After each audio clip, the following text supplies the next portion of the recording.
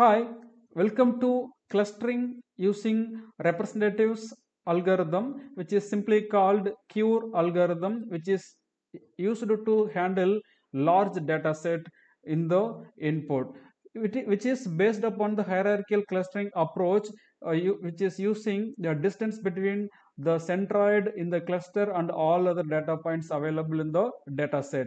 Hierarchical clustering is always start with a singleton cluster. That means each data point will be assumed as a cluster. So that is called singleton cluster. Then it move towards by merging with another singleton cluster until we are getting desired number of clusters in the given data points.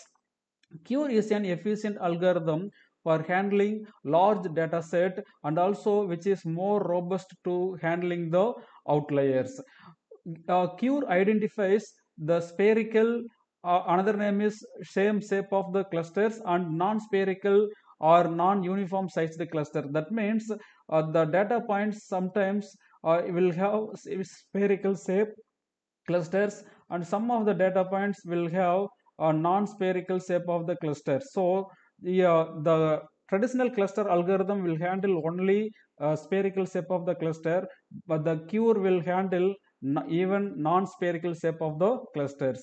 Initially, cure will select a constant number of well scattered data points of a cluster. The constant well scattered data points then shrink towards the centroid of the cluster based upon the Euclidean distance by fraction alpha. For example, this is the data points given in the data set. Here the well scattered data points are selected as a reference point. So here this is one data point is selected, and this is one data point is selected, this is another data points, so this is another data point. So here we have selected many data points in the given data set. Then these are all moving towards the centroid of the cluster. Suppose if it is the centroid of the cluster, then everything the moving towards the centroid of the cluster. Then here this closest pair of data points are selected as a reference points. These dark color points are called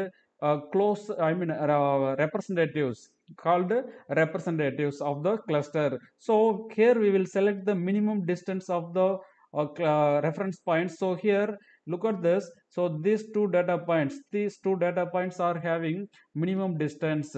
So here because of this minimum distance of reference points, we can combine these two clusters into single cluster. But here these data points are not having the minimum distance. This is not having the minimum distance. So based upon the hierarchical clustering algorithm, we can apply the merging of clusters one by one until we are reaching expected number of clusters. Here the cure is enable to identify the clusters and make it less sensitive to the outliers. So here after merging that two clusters, this one and this one, by using these two reference points, then this will be assumed as a outlier because there is no close minimum distance between these two reference points.